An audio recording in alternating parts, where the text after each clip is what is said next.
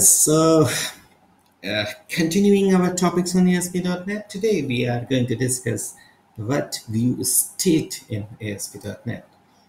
So first of all, you must have heard that a web application is stateless. You have also heard that HTTP, the Hypertext Transfer Protocol, is stateless.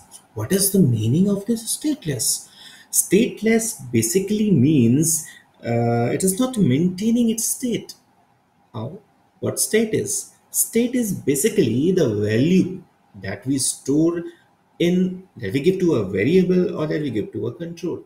Say we have a text box, it do contain some values. That is its state. If we have some variables, say a, b, x, y, they have some value, it's their state. So what is the meaning of stateless? That means we have placed some value to the text box, we moved to the server, we came back and we see that text box are blank. Oh my god. I have a bag. I put some books on that bag. I went outside of the room for some time and come again to my room and I see my bag is empty. Oh, what's this happens? This should not happen. So how we are going to maintain the state? We are going to maintain the state in different ways. We can maintain them by using view state, by control state, hidden fields, cookies, query strings, and on the server side by application state, session state, and profile properties. See, the other languages like PHP and Java, they have concepts of cookies, sessions, and hidden fields, query strings, and all. And that is ASP.NET, which gives us this facility of view state to maintain the state of the client.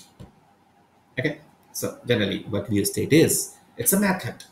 Method for which purpose? This method is to preserve the value of the whole page or the control between the round trips. What this round trip is? This round trip is basically when you are say redirecting a page from client to server and server to client back, or you are generally redirecting a page from one page to another page.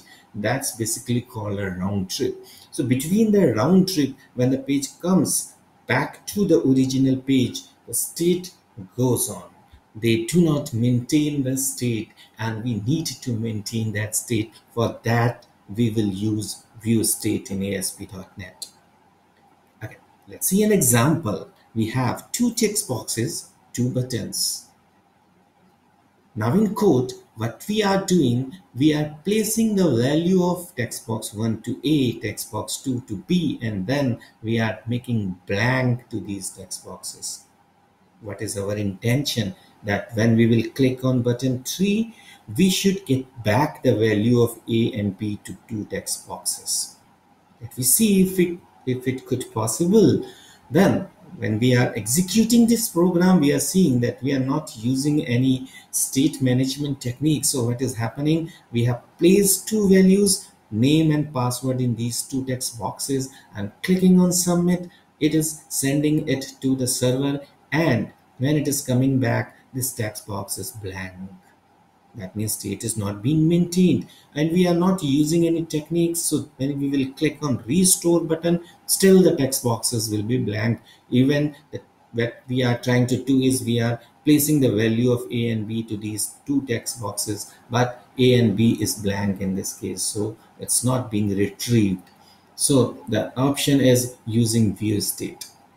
See, with the help of view state, now we are storing the value of text box 1 and text box 2 to two different view states, and we are retrieving them with the help of view state as well. So when we are doing the same example, we are clicking on submit, it is going back and coming back. At that time, text box will be blank, but when we will click on restore, it will get the name and password or whatever value you are placing in these two text boxes. So guys, this was about view states, very important topic to maintain the values of the variables or text boxes for a round trip. Whenever the page is going to the server and coming back, it is going to maintain its values, it is going to persist its values page level or control level with the help of view states. So guys, this is all for this lecture. In the next lectures, we will discuss some other